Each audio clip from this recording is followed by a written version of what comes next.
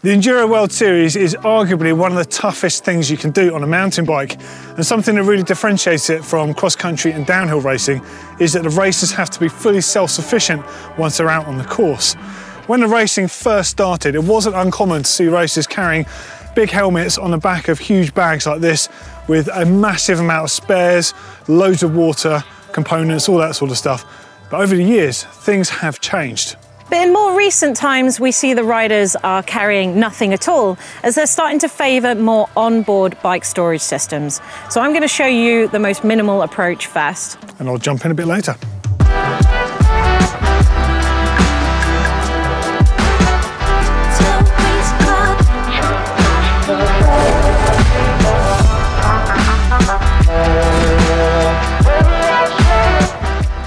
So I'm going to take you through some of the tools that I take on my bike and how I whittle it down to the bare minimum for carrying on a race.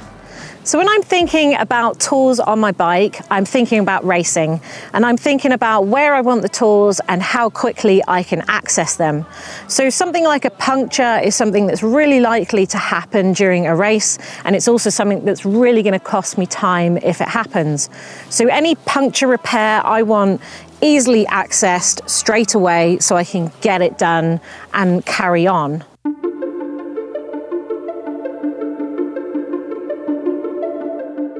So I've got a Toe Peak Ninja here, which is just Velcroed to the top tube, and I can access the puncture repair strips for my tubeless system really quickly. And I've got a CO2 cartridge on the other side, which I can access from the other side really quickly as well. So it's super fast and super convenient when I'm racing. So you can achieve something similar to this with some Velcro, or even taping your CO2 cartridges and your puncture repair system to your top tube or your down tube, or even the back of your seat tube is a really good place.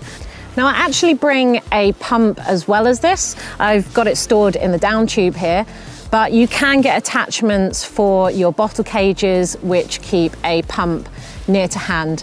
And the reason I do this, as well as bringing a CO2 canister, is basically just for backup. Between race stages, you might want to add or take away some pressure. So having a gauge on your pump is really useful for making sure that you've got the right PSI for you to be riding comfortably on. Now, I've obviously got a tube here, Velcroed to my seat tube. And that's not because I need quick access to it. It just saves a bit of space in my down tube, basically. But it is there for that extra backup. If any of my plugs don't work in my tubeless puncture repair kit, then at least I know I've got a tube which I can fit between race stages as well.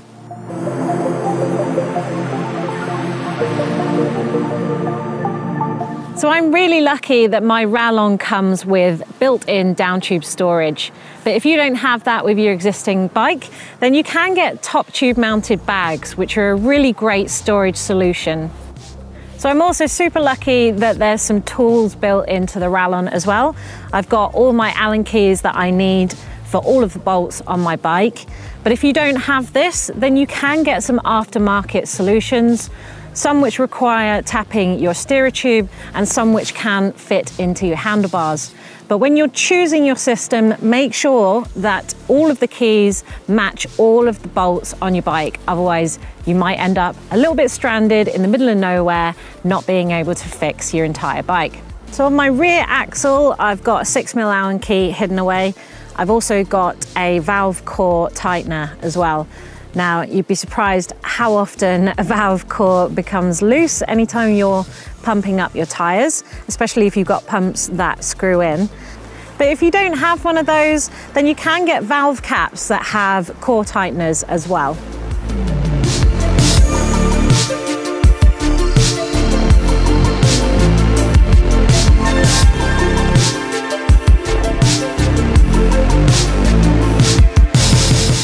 So this is everything I keep in my down tube.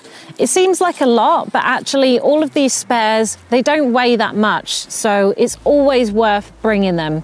Things like spare pads, just in case anything goes wrong with the ones you've got in. You may make it to the bottom of a race stage, but you're going to need to replace them between those stages to make sure you can keep going for an all-day ride. So this is a habit I've got into, is putting gaffer tape on my pumps. It doesn't weigh anything, it doesn't get in the way, but it could be super useful for fixing broken waterproofs or attaching things to the bike, or I've actually fixed a split sidewall with one of these before. You can also double it over to make a tyre boot. A spare mech hanger is an absolute must. It weighs nothing, but if you bash your derailleur on a rock, then your gears aren't going to be working for the rest of the day. So make sure you get one of these, which is specific to your frame, and always bring it. Next up is spare brake pads, and I cover them up so that they don't get contaminated or dirty, and a spare inner cable, because you don't want to be without gears, you don't want to be without a dropper post, and you don't want to be without brakes. So they're two essentials that really don't weigh anything, so you might as well bring them. Also, a spare link. If your chain snaps, well, you're not going to be pedaling anywhere, so always bring a spare link. And if you don't have a chain breaker somewhere on your bike, then shove that in your pack too. Next up, for the sake of a couple of grams, this could be a lifesaver. This is my little pack of emergencies. I've got a spare bolt that fits to every part of my bike. I've got brake bolts, I've got bottle cage bolts. I've even got some spare cores in case one flies out and I never find it again. These don't weigh a lot, so it's worth bringing them because it could save your ride. Now, a spoke isn't essential, but if you've got a place to put a spare spoke, it could save your wheel in a big holiday or a big ride somewhere out in the middle of nowhere. I've got one of these emergency spokes. It's not ideal, but it will fit almost any wheel and it will get you home basically. Next up, I've got some levers, just in case I can't take a tyre off by hand. These things, they barely weigh anything and they're not taking up much space, so I'll always bring them just in case. I've also got a spare end plug. I ride with grips with end plugs and I don't want to be crashing on handlebars without an end plug. This weighs nothing, barely takes up any space, so always bring one of those if you run end plugs. Next up is just bits of Velcro and cable ties. You never know when you're going to need these, either attaching stuff to the bike temporarily or fixing things completely. If you don't have a derailleur hanger, for example, then sometimes you can get away with zip tying your derailleur to your frame and getting home, even if it's just single speed. And the great thing about Velcro straps is not only am I attaching my tube, or you could even attach your puncture repair kit and your tube to your frame, but they come in super handy for fixing things or temporary attachments, like if you grab some food from a petrol station or something, you can attach it to your bike and not have it in your pockets.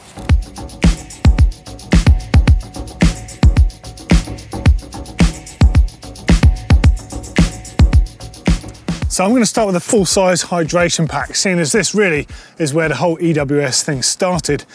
The riders on their huge days out involved riding these massive liaisons, so that's the transition stages, and had to be self-supported, of course, to get across those stages to their next time sections.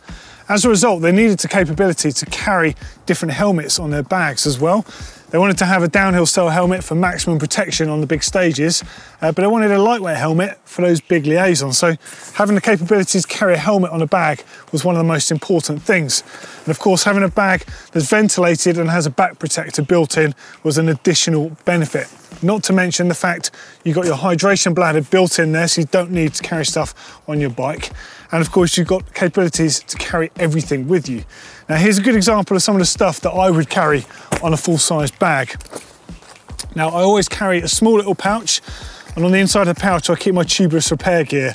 Now, this is something quite important to talk about because of the fact that these are extremely sharp, and it wouldn't take much to have an accident and accidentally penetrate yourself with one.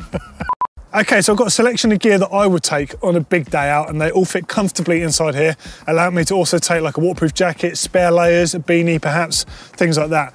So I'll start with my puncture repair kit to start with, and I carry a tubeless kit on the inside of a pouch. This will have CO2 cartridges in here. I'll carry tyre boots and also some repair patches in here. Loads of the little tubeless plugs, and of course the actual plugs and reamers for the actual getting the tubeless worms into the tyres. Now, carrying it inside one here is like a secondary protection because you could stab yourself with one of those in a crash. So it's a good idea to carry that stuff in a pouch. Also means less faffing trying to find it at the bottom of your bag. Needless to say, you're going to need a multi-tool. You don't need a multi-tool with all of the tools in the world. Pick the ones that are actually going to be beneficial for what you can fix and what you need on your bike. I like to carry an 8mm Allen key as a separate Allen key because if by chance my pedals came loose or something like that on the bike, I've got the Allen key fit for purpose with me, rather than trying to use one of the small 8mm bits you can get on some multi-tools. Now, the most important thing I look for is a chain tool with a twin tab function on here. So a twin tab chain tool enables you to split a chain, rejoin a chain, and also remove a stiff link if you need to. So it's a really valuable tool to have. And of course, I've got Torx T25 on there for disc rotors and all the usual Allen keys. So nothing too big, but it's a really usable one. So make sure whatever multi-tool you're carrying is actually useful for the things you need. Decent mini pump, goes without saying. CO2 you should only really use in a race or an absolute necessity, you know, a downpour, or if you're risking getting hypothermia, etc.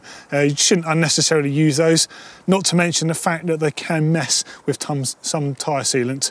The CO2 by nature can dry it up, so try and avoid those unless you absolutely have to. Mini pump is your best way. This one's a double action pump with a large volume capability. No frills pump, not much to say about that. Always carry a pump with you. I actually carry a shock pump with me as well. I don't usually end up needing it, but I've come across people before on the trail that have needed it, so it's not much to carry if you're taking a big bag. Okay, next up, of course, cable ties.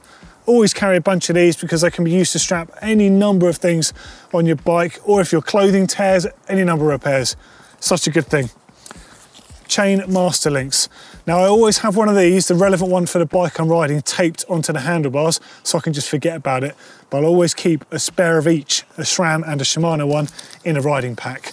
Now, do remember that these generally are single use, so if you do split one, yes, arguably you can reuse it to get home with, but you need to remember they are single use. There's a very good chance they will fail. Fresh ones are a necessity.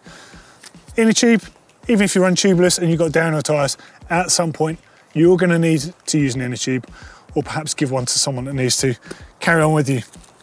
I carry a couple of different tapes with me, just some duct tape. This one's just silver randomly, but this stuff is amazing. So I don't know the name of this product. I have loads of this left over from when I did my house renovation, and it's used to stick the Celotex insulation together. This is the stickiest tape I've ever come across, and if you need to fix a tyre with a tyre boot, this stuff will stick to virtually anything. Just super good stuff. Tyre levers, these ones are toe peak and they can actually be used to split a chain master link as well. You can pull them apart to use them as independent tyre levers. You can also store a chain master link on there and a third hand tool. So if you're going to carry a tyre lever, it might be a good idea to carry something like that can be used for additional things. Pair of gloves, you can carry nitrile gloves, latex gloves, or just reusable mechanics gloves like these. They'll get you home if you need to wear gloves as well and you're not wearing them perhaps, but obviously stop your hands getting dirty when you fix your bike. And finally, I carry a small knife if I need to trim the cable ties down. Also, it's just a utility knife, so it's quite handy. And I carry one of these small Knipex Cobra pair of pliers. Now, these things are absolutely amazing and they're so strong and so stiff considering the compact size of them. Something that these are especially good for in this size. Obviously you can carry the bigger ones with more leverage, but these I've straightened a rim with before when I've dinged a rim. So that actually as a race tool is a really sensible thing to carry with you. And now for the more compact setup, which is actually what I favour for most of my riding. Now I use a hip pack. This particular one by Camelback, you can actually stash a bottle in it, but I don't always use this. Sometimes I choose to use the bottle cage on my bike, like the one behind me, and I can actually use this space for other things. In the UK, that's normally stashing a waterproof jacket in that space, so it can still be used quite well. Now you've got two side pockets. They're pretty useful in terms of size and what you can reach for. So I'll take the same pouch with a tubeless repair kit setup, tyre boots, CO2 cartridges. But when I'm going out with this pack, I'll take two CO2 cartridges, and sometimes I'll take a mini pump. So you can strap the mini pump on the bottom of the pack, but what I tend to do is actually carry this on the little mount by the bottle cage on my bike. It means I don't have to worry about that too much. And to be fair, if it's a shorter ride, I'll actually chance not taking the pump at all and just have the CO2s as an absolute get me home. I'll take a compact inner tube rather than a full-size one that I would take in a full-size bag. This one's by Tubolito. It weighs almost nothing and it crumbles up to a tiny space. Now, even if you can't fit this in a bag, you could put this in a little plastic bag and zip tie it under your saddle there, out the way, and just keep one on the bike. They're so tiny, like really useful things. I'll also stash in a load of cable ties, a small little Nipex pair of pliers, the same tie levers that do the chain function there, and of course joining chain links. And all of that fits comfortably inside here and it doesn't hamper the ride. Some of you might be saying, where's the multi-tool? Well, I sometimes carry multi-tool in here, but more often than not, I carry the one on the bottle cage on my bike. I'm lucky enough on that bike that it fits the bottle cage, and that's the sort of bike that I'll be out for riding longer, and I can fit a multi-tool in there with a chain tool on it, so it's always on the bike. Something handy to look out for, and it does enable me to carry a mixture of things between myself and the bike without having anything overloaded too much. As an upside, I can also fit my favourite little camera in this side pocket here, documenting my ride on the way, and I can still fit my phone in my pocket. So pretty handy by all accounts for a tiny little bag.